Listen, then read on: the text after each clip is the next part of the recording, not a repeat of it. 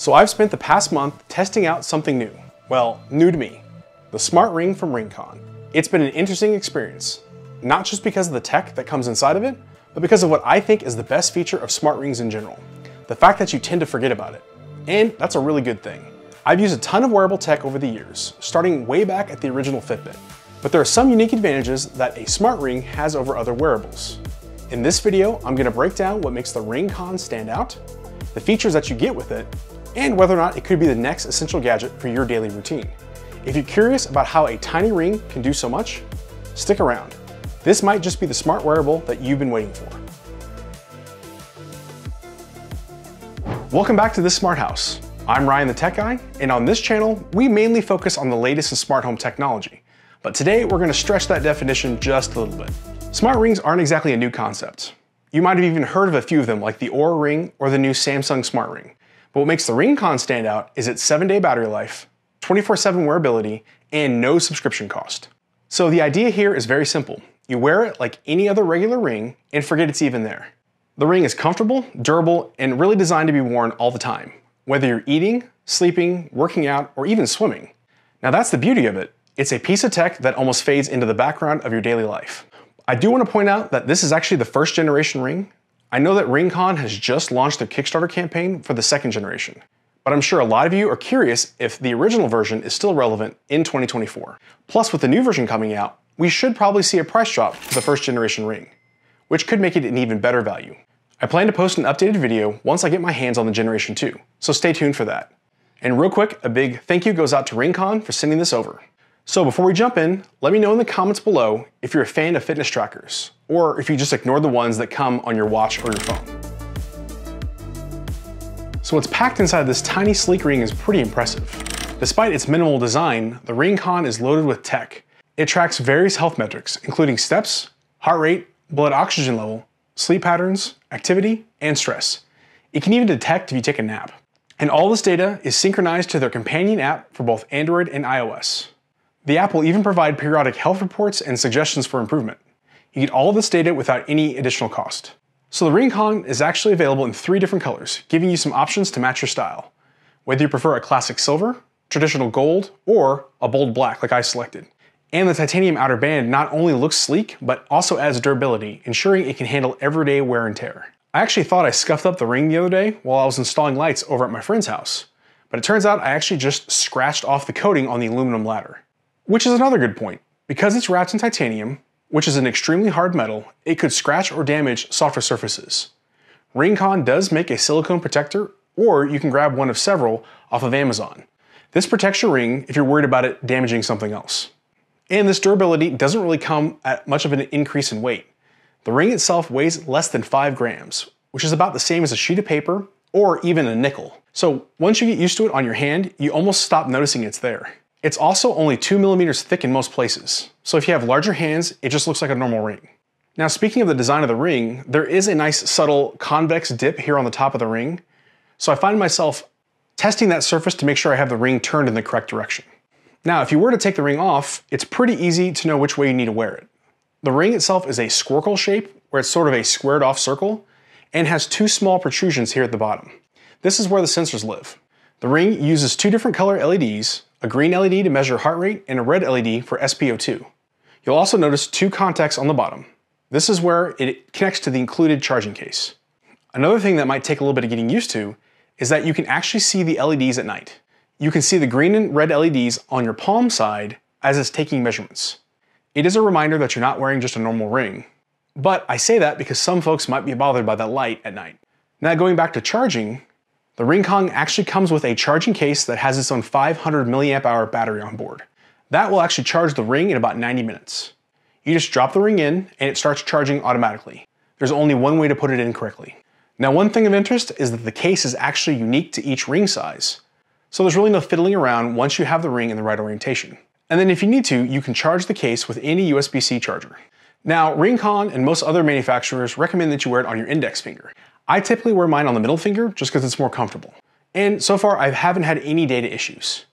And thanks to the IP67 waterproofing, you can wear it in the shower, while swimming, or even doing the dishes without any worry of damaging it. And once you've got it on, it synchronizes effortlessly with the Ringcon app, which can connect to both Google Fit and Apple Health to store your data in the cloud. This gives you a great detailed overview of your daily health metrics.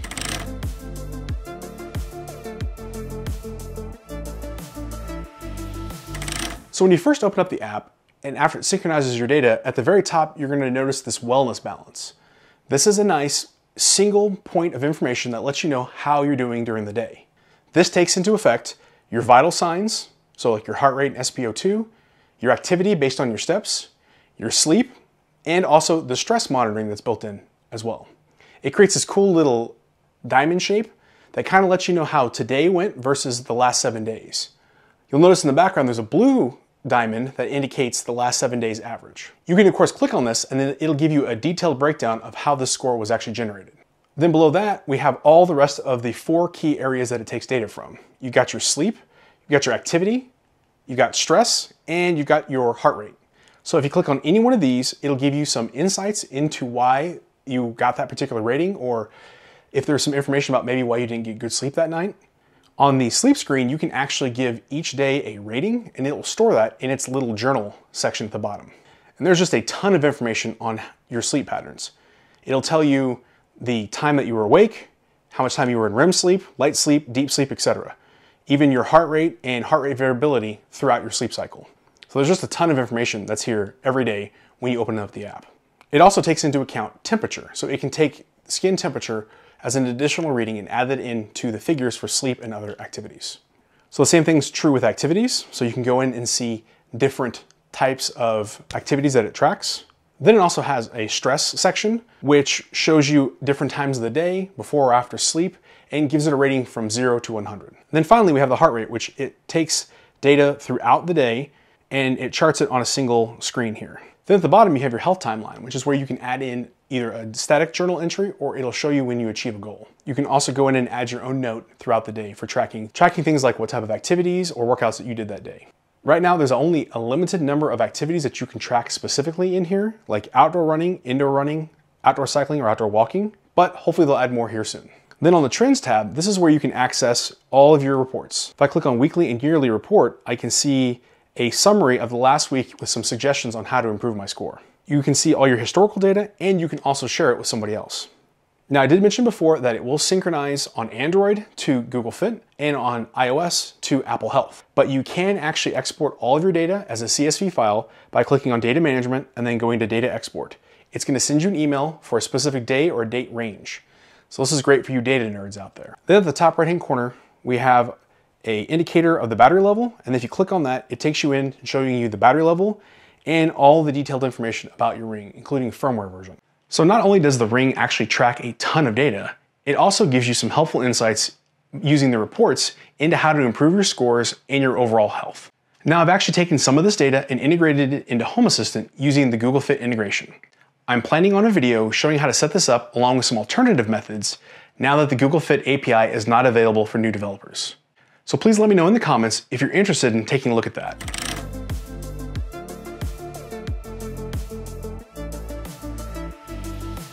So all in all, a smart ring is a completely different beast compared to a smartwatch. Without the luxury of adjustable straps, getting the right size is crucial. That's why Ringcon actually offers a sizing kit, which gives you sizes from 6 to 14. And it's definitely worth getting this before you buy the ring. This makes sure you have the perfect fit. I actually didn't use the sizing kit initially and just tried to measure and ended up having too large of a ring, which luckily I was able to swap for a smaller size. And then after that, everything was smooth sailing. Now, one thing worth mentioning is certain activities like weight training or specific sports might not be ideal for wearing the ring. If you really want to track these types of activities, you might want to invest in one of those covers or use another device like a heart rate strap.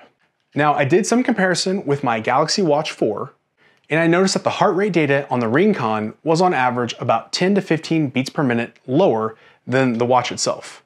While I can't say for sure which one's more accurate, it's just something to be aware of, especially since this is not designed to be a medical device.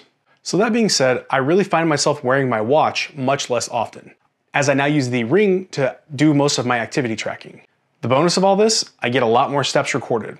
Not necessarily because I'm walking more, but because the ring tracks all the times I wouldn't normally wear my watch. So where does the Ringcon fit in with the world of wearables? Now, it's not going to replace your smartwatch, but rather complement it.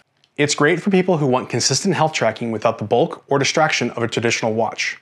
Now, you won't get any notifications or vibrations with the Ring, and to me, that's actually a feature, not a flaw. For folks like me who have ADHD, the lack of consistent buzzes and beeps is a huge plus. It helps me stay focused. Overall, I really like the concept of a smart ring, and I think the Ringcon does a great job of pulling it all together. The titanium outer band is a big win for durability. It's much more robust than a lot of those cheaper smart rings that you've seen on TikTok recently. The app gives you a ton of insight with actionable data. I appreciate how it simplifies the major health metrics into easy to understand numbers. Now, for the important point, the standard price of the Ringcon Gen 1 is $279.99, but as of today, they have a $20 off sale. Now, this is a bit cheaper than both versions of the Oura Ring. Plus, you get the added value of no subscriptions. The 7-day battery life is also a really nice feature. I find myself popping it into the charging case when it gets around 30%, and it just keeps the Ring topped off. I know charging this way isn't the best for the battery long term, but it's the most convenient for me. Now, there are a few improvements that I'd love to see in future versions. For one, it'd be great if the case could wirelessly be charged. If my Samsung earbuds can do it, why can't this? Another feature I'd like to see is some sort of tracking function if you happen to set the Ring down and forget where it is, or if it slips off. Of course, I'd like to see additional sensors available for the Ring, and I know the new version has some additional features coming as well.